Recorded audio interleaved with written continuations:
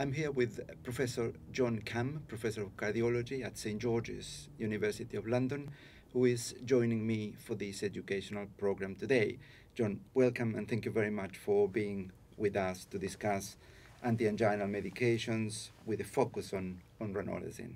I'm very pleased to be here. In recent years, we've been, in a way, struggling with drugs to manage ischemic heart disease, but very recently, the armamentarium has actually grown quite significantly. So from having just nitrates and calcium channel blockers to treat, and beta blockers to treat angina, now we have quite a few drugs. And the recent guidelines, ESC and NICE, have now incorporated as second-line drugs ranolazine and several others.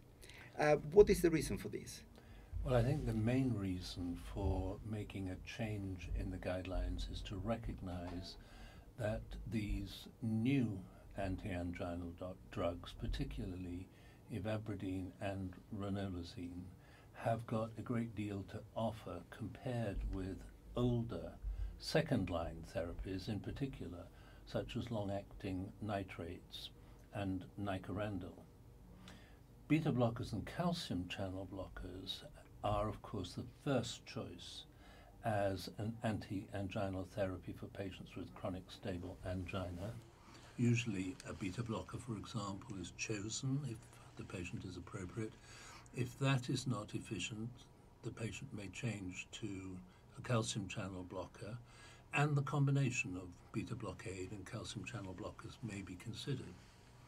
If those therapies are not adequate, then second-line therapy is now recommended. And second-line therapy means a choice between long-acting nitrates, nicorandil, ranolazine, ivabradine, or trimetazidine in those countries where that drug is approved.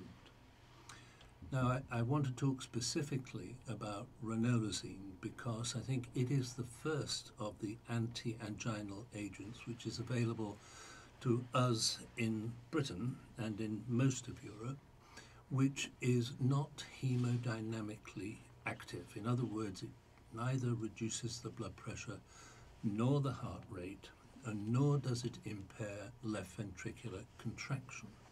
And so it is a completely different type of antianginal mechanism.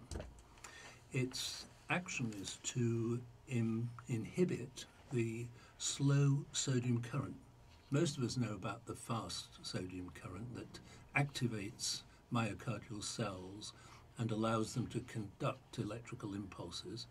And we also know that this change in voltage across the membrane releases calcium, which is involved in the contraction of the heart. Most of us don't know much about the slow sodium current. After the fast peak of sodium current, there is a trailing edge to this current, which usually contributes about as much sodium intake into the cell as the peak current does. But under certain conditions, and ischemia is one of them, this current becomes very much greater. And because this leads to a high concentration of sodium within the cell, this causes a sodium-calcium exchange in the direction of bringing calcium into the cell. This increases the tension in the cell, and this increased tension, particularly in late systole and early diastole, tends to reduce coronary blood flow and make ischemia worse. So ischemia, in that sense, begets through this mechanism more ischemia. And ranolazine, which inhibits the slow sodium current, will interrupt this and reverse the ischemic pattern. Thank you for this, John. In terms of clinical evidence for the use, which has probably made ranolazine qualify for a position in the guidelines, how strong is the evidence we have? The evidence for ranolazine is pretty strong. You would not expect a new compound to be approved for the treatment of patients with chronic stable angina unless the evidence base were strong. Now, with ranolazine, of course, as with other agents used to test angina pectoris, the main basis of the testing is, of course, an exercise tolerance test. When a patient with angina gets on a treadmill, for example, after some time they develop changes in the electrocardiogram, they begin to complain of angina, and in the end they can continue no longer. And those three parameters are usually used to assess whether an anti-anginal agent is effective. And that, of course, was done with ranolazine in several studies. For approval, there was the so-called Marissa study, which was a dose-ranging study, a Carissa study that gave ranolazine on top of either amlodipine, 5 milligrams, atenolol, 50 milligrams, or diltiazem, 180 milligrams. Then did exercise testing before and after ranolazine, and in that case with two dosing levels, 750 milligrams and 1,000 milligrams.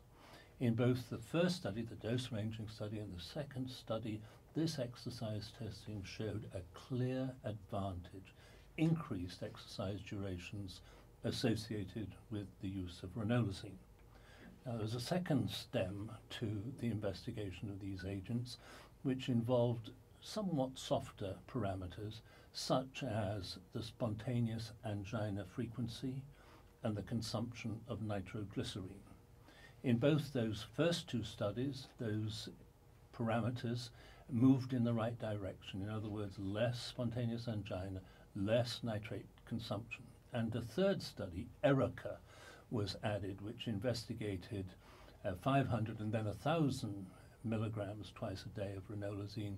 And this was the clinching study in that it confirmed, even with background therapy with amlodipine 10 milligrams a day, in other words, optimal therapy with amlodipine, that ranolazine improved angina management yet further.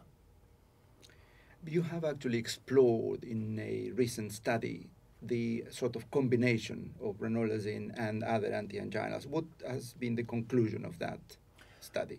Well, it's interesting that there have not been many systematic analyses of adding one antianginal therapy to another. And so we recently undertook a literature search to find papers that looked at adding one antianginal therapy to another, and which also used exercise testing as the main parameter to assess the efficacy of the combination. The large proportion of studies, of course, involved the oldest antianginals, in other words, beta blockers and calcium antagonists. But there were other studies that looked at adding ranolazine, for example, ivabradine, trimetazidine, long-acting nitrates to beta blockers and to calcium antagonists, etc. Altogether, we found 46 studies that were satisfactory for our analysis, and there were 71 combinations, I think, within those 46 studies. We were very impressed that the addition of beta blockers and calcium channel blockers, as we all knew from the past, did cause increased and improved antianginal therapy. And we were also very pleased to see that adding ranolazine to either calcium channel blockers or beta blockers was also a very effective therapy and highly consistent in that not only was exercise tolerance improved, time to angina improved, time to ST segment depression improved, but also spontaneous angina frequency fell and nitrate consumption fell. Very consistent findings. With other combinations, the findings were not so consistent or not so numerous. So ranolazine, in addition to another antianginal agent, proved to be a very highly successful combination. Excellent.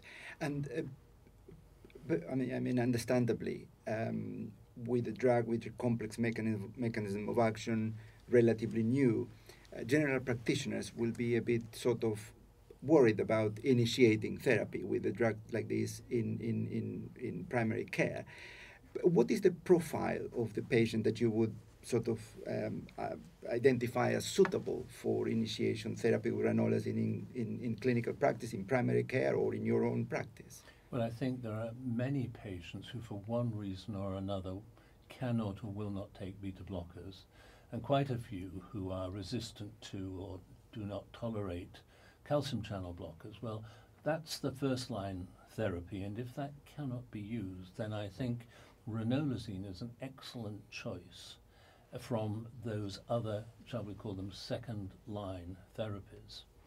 The general practitioner has to be sure that the patient does not have any severe hepatic disorders or moderately severe renal dysfunction, provided that those are not present, and provided the patient isn't taking a class 1 or class 3 antiarrhythmic drug or a CYP3A4 inhibitor.